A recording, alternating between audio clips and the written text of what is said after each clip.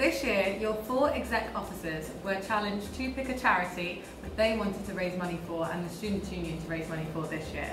During Freshers Week, we had charity pots here in Luton and in Bedford so that the students could vote for which out of those 4 charities they wanted to raise money for.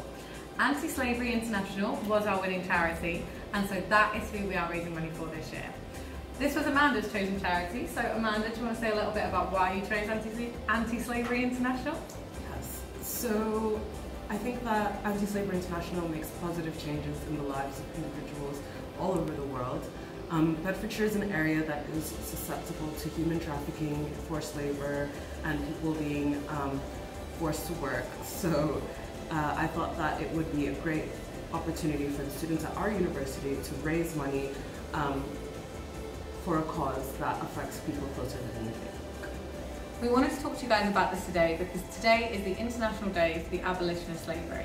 This day focuses on eradicating contemporary forms of slavery such as human trafficking, sexual exploitation, child labour and many, many more. So Amanda, what is Anti-Slavery International? Anti-Slavery International was founded in 1839 and it's the world's oldest abolition movement. They're human rights advocates and they believe that it's only fair that everyone should be able to make their own choices about their lives and how they live them. While some may not be aware of how many individuals are still trapped in slavery, over 40 million people, including 29 million who are women and children, are still denied their fundamental freedoms. Modern slavery is a severe exploitation of other people for personal and commercial gain. When thinking of slavery, some may not be aware that it can take many shapes and forms. Although we may not realize it, modern slavery may often be found in international countries. However, there is still a large slave market in the UK as well.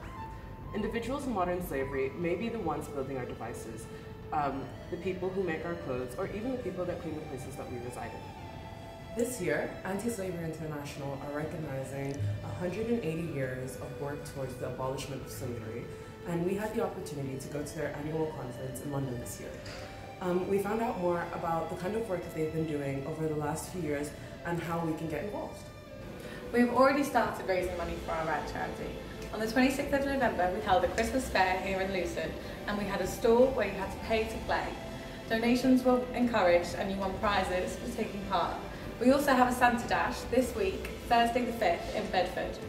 RAG is a great way for us as a students' union to raise money, but it is also a way that we encourage other students to get involved with the events that we're putting on, and also encourage you guys to get involved and run your own events to raise money for a great cause. We have a RAG page on our website that is free to join and we put information on there. We also have our RAG chalkboard in the Metro, the Students' Union, so you can see what events are going on and what things are happening.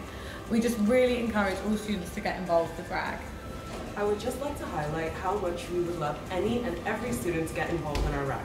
It is a great opportunity to develop yourself and do great things for a great cause. And it can be so much fun!